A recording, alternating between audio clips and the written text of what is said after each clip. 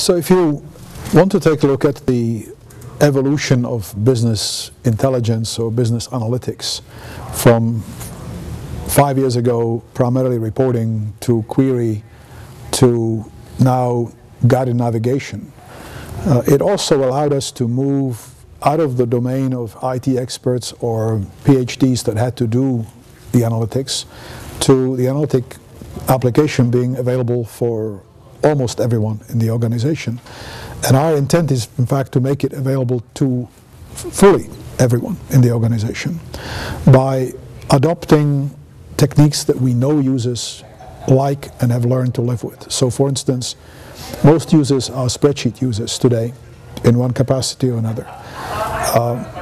What we've done is we've built analytics that sit on top of a spreadsheet and, in effect, allow the user to toggle back and forth between tabular format of information and graphical format of information.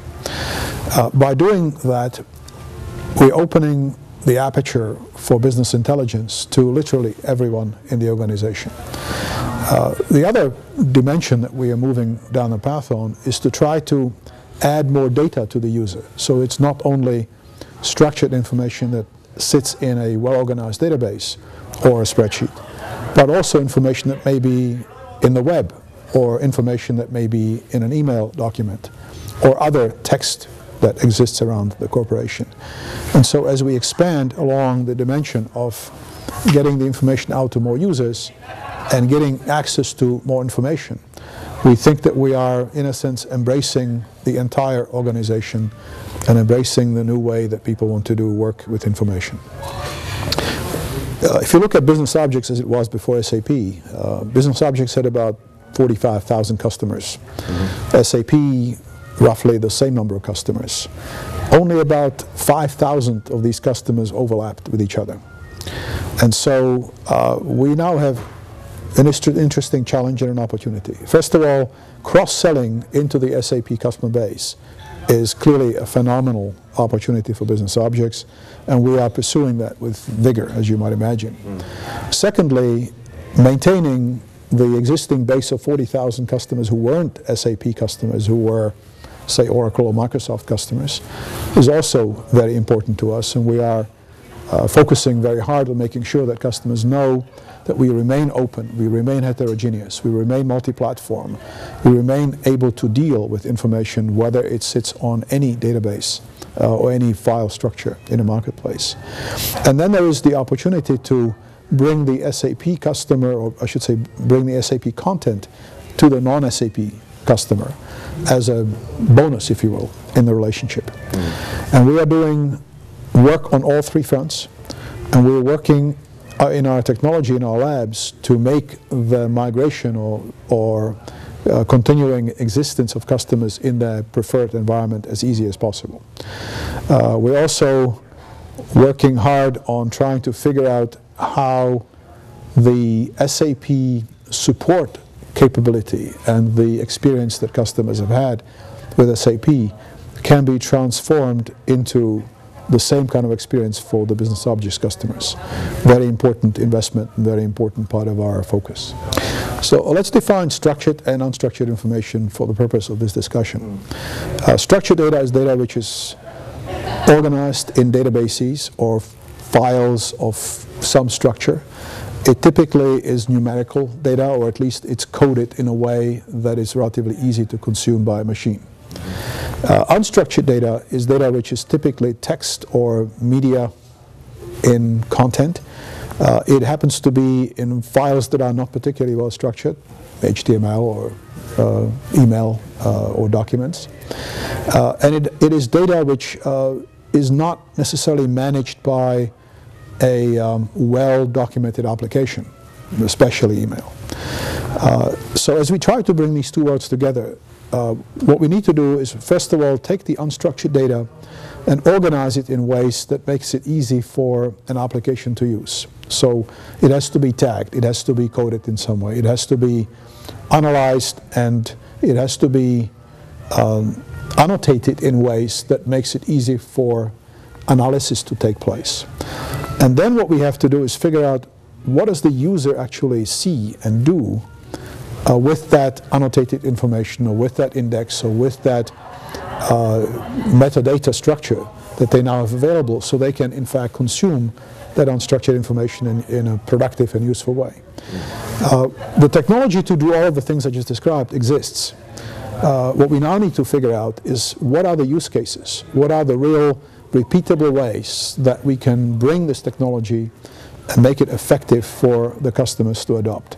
So we are relatively comfortable with call center applications where we give unstructured information about a customer to the call center operator. We're relatively comfortable with applications where legal discovery needs to take place or medical discovery needs to take place, and we are consuming vast number of documents to arrive at pointing at few that are the key documents to give us the specific value proposition.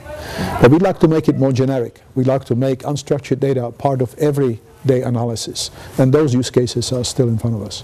I would say my answer to the adoptability of web analytics or traffic analytics is really dependent on the industry in which the customer resides.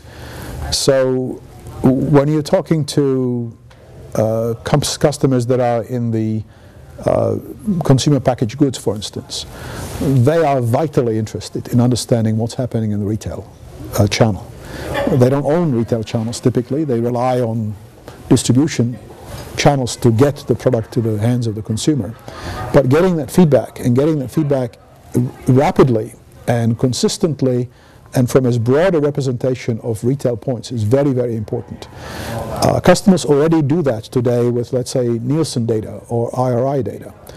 But these analyses are not real-time, and they are only available in if you will, massive undifferentiated databases.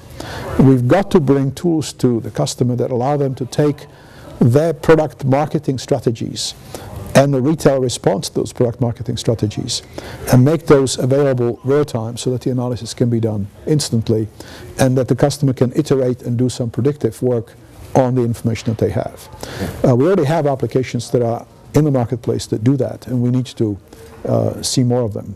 Other industries which are more predictable in the way that they operate, say manufacturing or process or even energy industries, the web-based applications or web-based analytics are still somewhat more removed.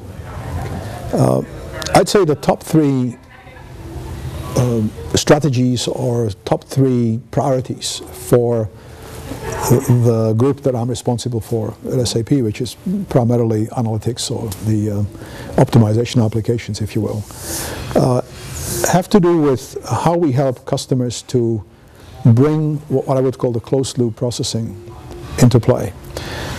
Customers have implemented and automated their core processes and have done a very good job in making that happen.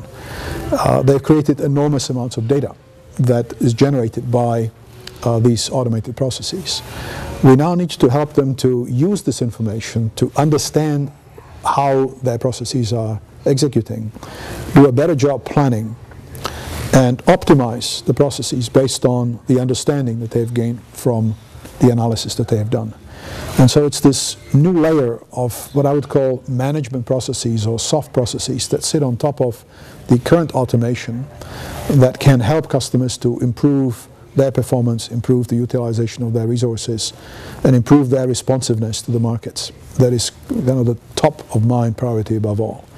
In addition to that, as a follow-on to the integration of business objects into SAP, we're still working on making sure that the customer experience for the business objects customer and the SAP customer become very constant and very high quality, and making sure that how we go to market with SAP to both the SAP customers and non-traditional SAP customers is as effective as it possibly can be.